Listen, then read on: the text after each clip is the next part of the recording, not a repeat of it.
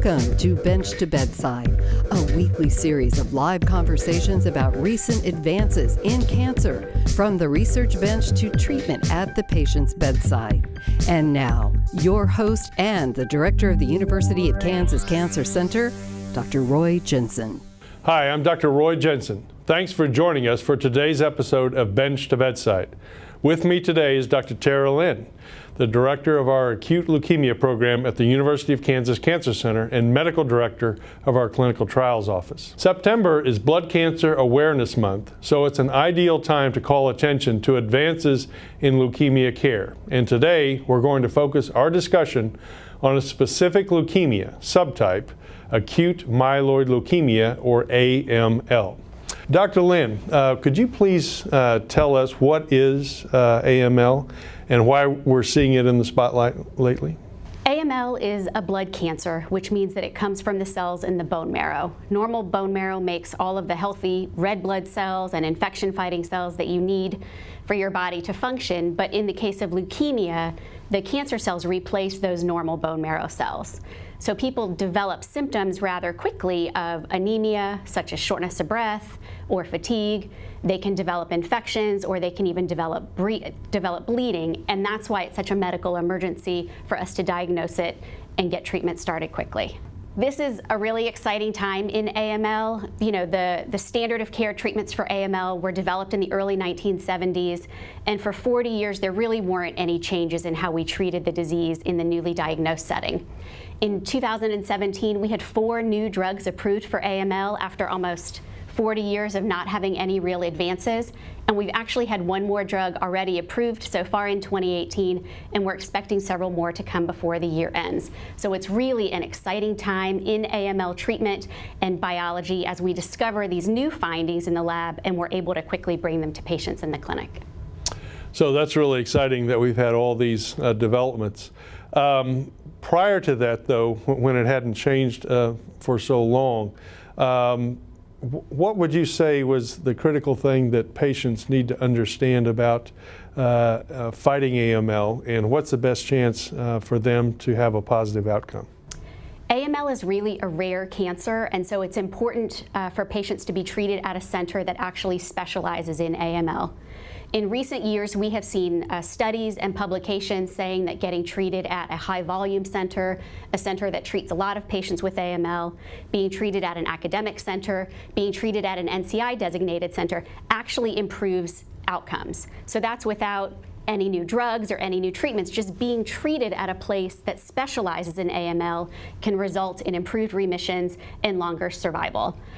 What's important to know is that in a large volume center, it's not just the doctor, and it's not the drugs in the bag that might be different, but it's an entire care team. So our pharmacists here at the University of Kansas Cancer Center specialize in leukemia, in those chemotherapy drugs, what those toxicities are. Our nurses specialize in taking care of patients who are getting this kind of chemotherapy. Our financial counselors are equipped to guide and counsel patients on the challenges of treatment. Our social workers, our infectious disease specialists, our ICU physicians are all highly trained to take care of these patients. We know the side effects of treatment, we know the complications, and we're really able to offer a comprehensive, focused team with experience of taking care of patients with AML. So that's very helpful, and it totally makes sense that, you know, the more cases that an institution treats, that they'll be better at it. So if you're just joining us here, we're with our leukemia expert, Dr. Tara Lin, and we're discussing acute myeloid leukemia. And Dr. Lin mentioned that studies show patients achieve the best outcomes when they obtain treatment at large volume academic medical centers. So let's talk about academic medical centers and kind of what role they play. How do they make such a big difference, do you think? By being part of an academic medical center and being part of an NCI-designated cancer center, we really have access to the most innovative and cutting-edge clinical trials. A clinical trial is a study of either brand new medicines or older medicines in new combinations that can help bring new treatments to our patients. We had so many years when no new drugs were approved, but we were certainly working very hard to change that. And all of that comes through clinical trials. So the 5 recent drug approvals that we've seen all took many years of development through clinical trials. And by being in a cancer center that has access to trials, our patients get access to the latest treatments more quickly, maybe even before they're approved. When we think about our program here in AML, our goal was really to develop a comprehensive program, and our goal is to have a clinical trial for every patient. When you go to the national guidelines for how we treat AML, at every stage of the disease, the first choice is going to say clinical trial preferred, because our treatments aren't yet good enough. So it is important to have treatments in a clinical trial setting for patients with newly diagnosed disease, with relapsed disease, for younger patients, for older patients. It's important to have that comprehensive program in order to bring the best treatments to our patients here in Kansas City. So is there a certain type of patient with AML that would qualify for a particular trial? We work really hard to have a large portfolio of clinical trials for all of our patients with AML. Some people are older, some people have additional medical problems in addition to their AML, like heart problems or diabetes, who might not be able to tolerate more intensive treatment. And so we want to have clinical trials that fit each one of those slots.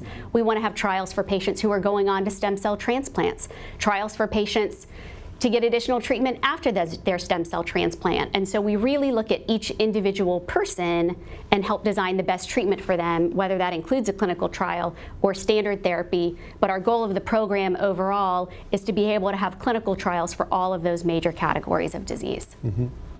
So you mentioned bone marrow transplantation. You know, how would you, if you were at a center that didn't offer bone marrow transplantation, how do you think you'd be approaching AML? We certainly take care of a lot of patients through our transplant center where we didn't diagnose their AML and we didn't take care of them in the upfront setting. The key to identifying and getting patients quickly to transplant who are really going to benefit from it is early access and early referrals. And so we work to have a big transplant program so that we can work with our referring doctors across Kansas, Missouri, Oklahoma to be able to bring those patients in sooner rather than later so that we can work together to identify a possible donor and help to work with them to put together a longer-term treatment plan. The AML newly diagnosed part is just the first part of the equation, and there is years of treatment for most of our patients, and so it's looking at each individual and figuring out what's the right upfront strategy, where does transplant come into play, what additional therapies can we offer them to give that whole continuum of care. Right. So I think you make a great point about having a large portfolio of trials to individualize treatment for patients, and I totally agree with you. I think you know, access to bone marrow transplantation is essential for a patient who's going to be treated, you know, for acute leukemia. Maybe could you tell us more about the role of personalized medicine in leukemia? And you know, that's a topic we're certainly hearing a lot about these days. And so what does that mean for AML, personalized care? When we think about where AML has been to where it is now, we originally used to diagnose it just by looking at slides under the microscope based on the size and shape of the cells, and that's how we would subtype people. And now we do sophisticated chromosome analysis to help guide us in prognosis, and now we're using what's called NGS, next generation sequencing, to look for gene mutations.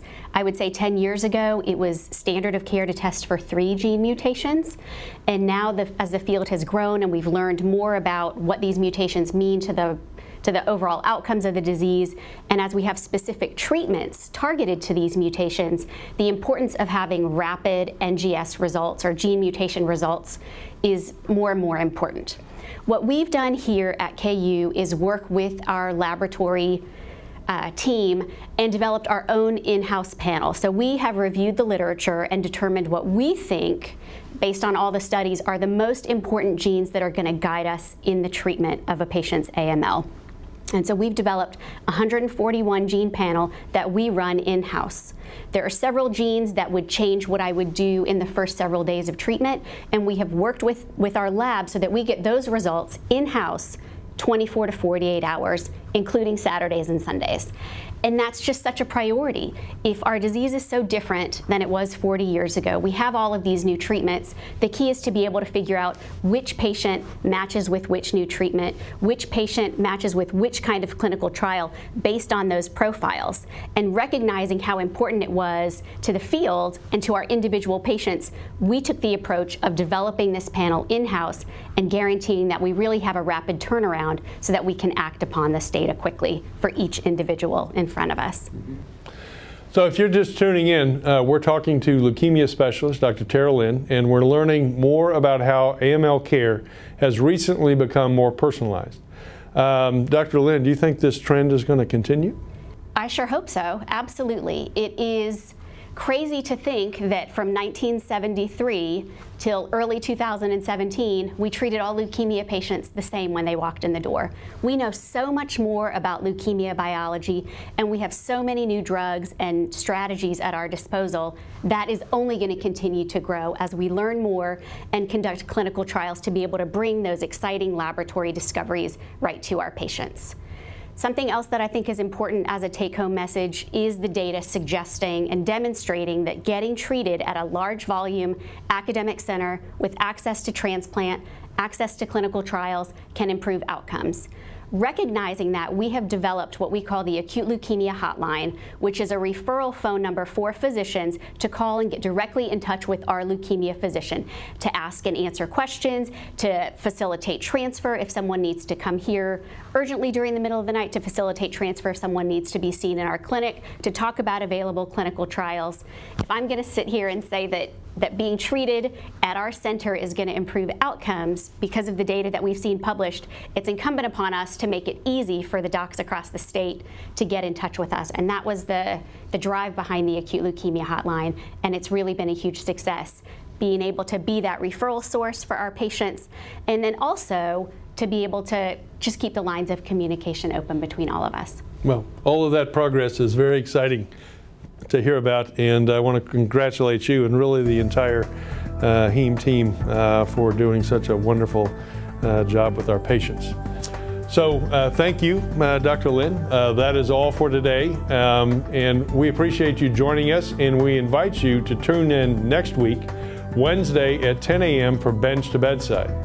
We'll actually be filming from Chicago at the annual Association for American Cancer Institutes meeting as we discuss with Jen Peger, the new executive director, the future for that organization. Parenthetically, I would add that I have the honor of being the new president for the AACI, and certainly look forward to working with Jen and to hearing about some exciting new initiatives that they have on the way. So thank you for watching, and please tune in next week.